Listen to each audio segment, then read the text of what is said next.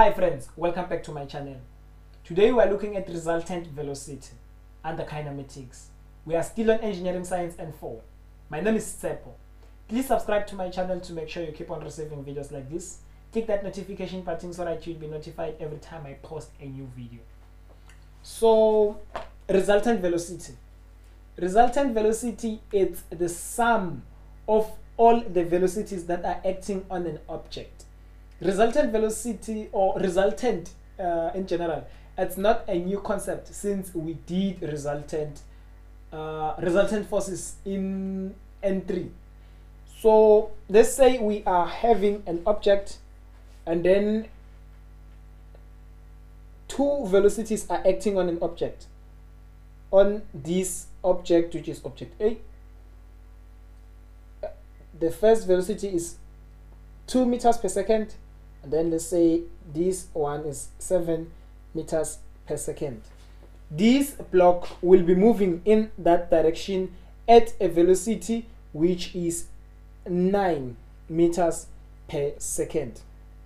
So 9 meters per second is the resultant of these two velocities, because we can replace these two velocities, which is this 2 and 7 meters per second, by the velocity which is 9 meters per second, and at the end of the day we will still get the same results as when we were applying two velocities. So because they are moving in the same direction, we will add them. But let's say we still have the same block, but now we are applying this one 7 meters per second in that direction, and then there is another velocity which is acting in that in this direction, which is 5 meters per second. And then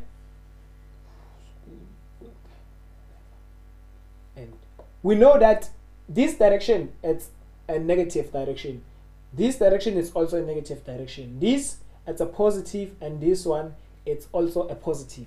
So the 5 meters per second, because it's going towards west, it will take the negative sign, and the 7 meters per second, because it's going to the east, it will take the positive sign, and then we add them.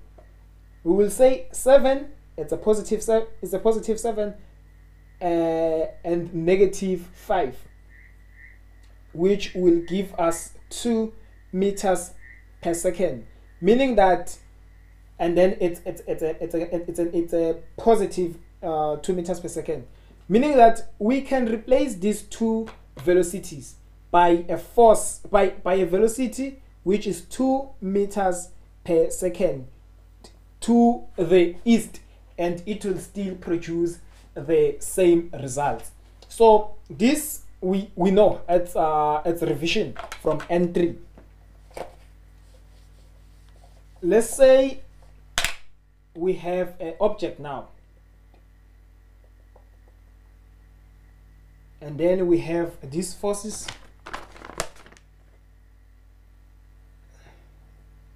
It's 40 kilometers per hour. Forces that are acting to an object, forces that are acting in an object.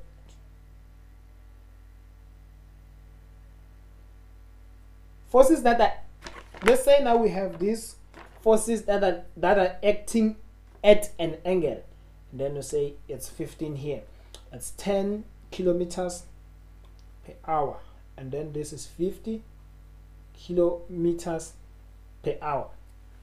Now, first thing that we need to know, remember from N3 they told you that whenever a force, in this case it's a velocity, whenever it is acting at an angle, it will have two components, which will be the horizontal component and the vertical component.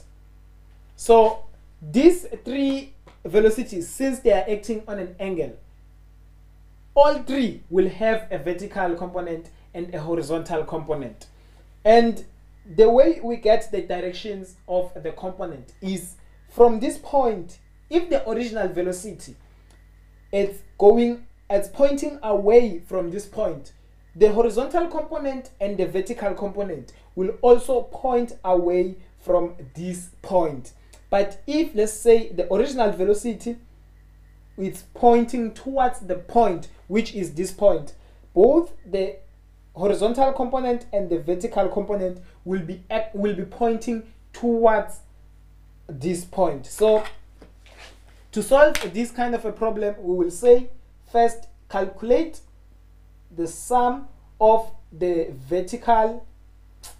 horizontal components, and then we will start with this one.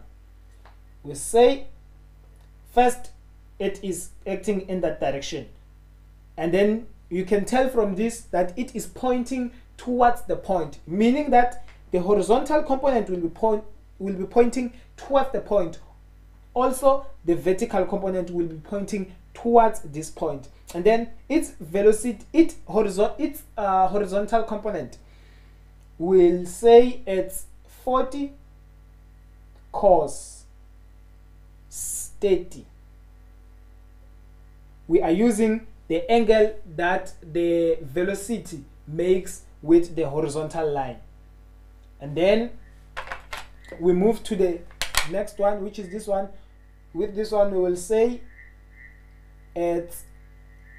since it will also point in that direction, it will be a positive as well.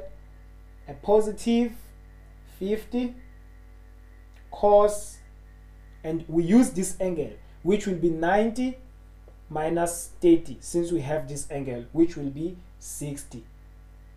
And then we say positive, since this one its horizontal component will also be pointing in that direction, which is east. And then we will say 10 cos, and we said we are using the angle that the velocity will make with the horizontal line, which is this one, and then it will be 75. And then all these, I got that my horizontal the sum of my horizontal component will give me 62.229 kilometers per hour. And then we go to the sum of vertical component. The sum of vertical component, we start with this one.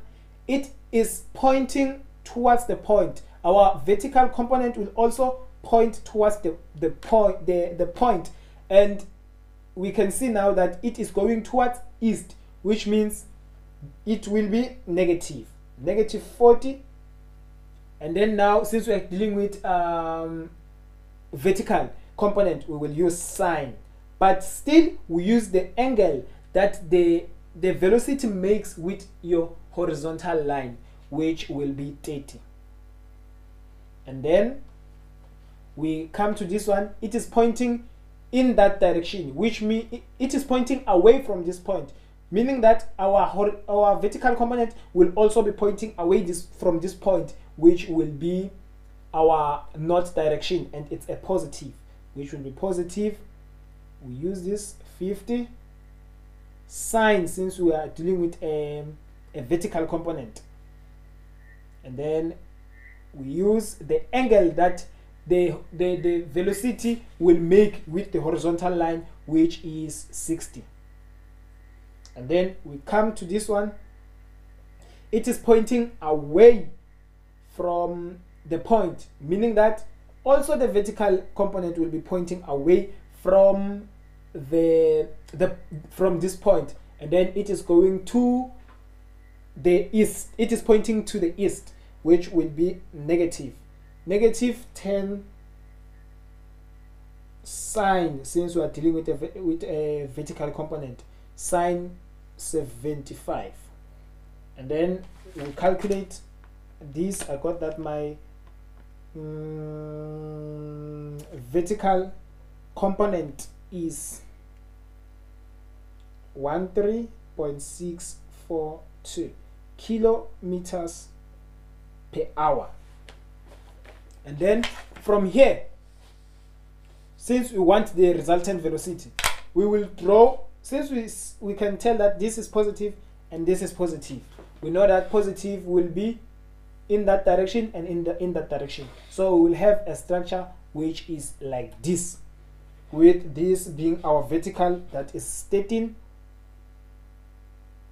0.642 kilometers per hour, and this, the long line being our 62, it's 62.229 kilometers per hour. And then to get our resultant, we will complete the parallelogram, and then that will be our resultant. So to get our resultant, we will use Pythagoras Theorem. R will be the square root of the vertical component, which will be 13.642 squared plus, okay, this is 2 squared, plus our horizontal component, which is 62.229 squared, which will give us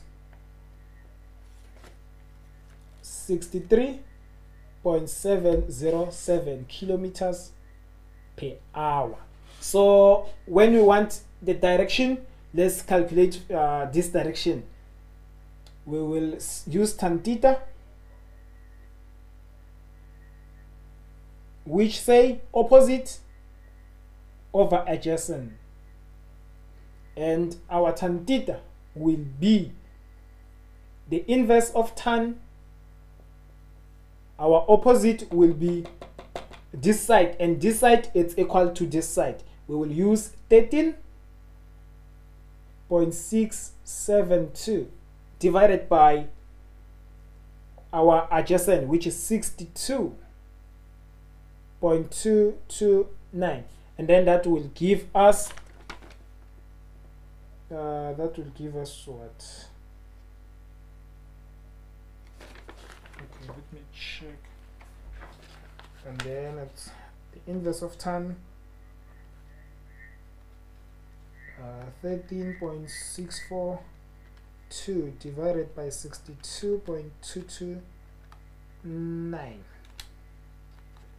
That will give us 12.365 degrees.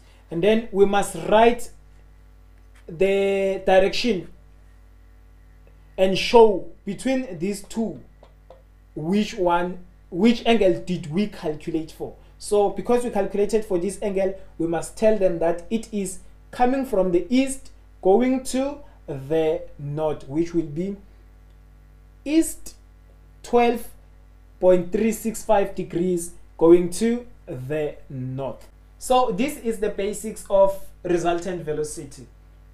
I hope you do remember, because we did this in N3. And this will basically be the end of our lesson today. I will be back with another lesson with a more advanced question, which is a question suitable for the N4s. My name is Seppo. From me to you, we will leave it here today. Ciao.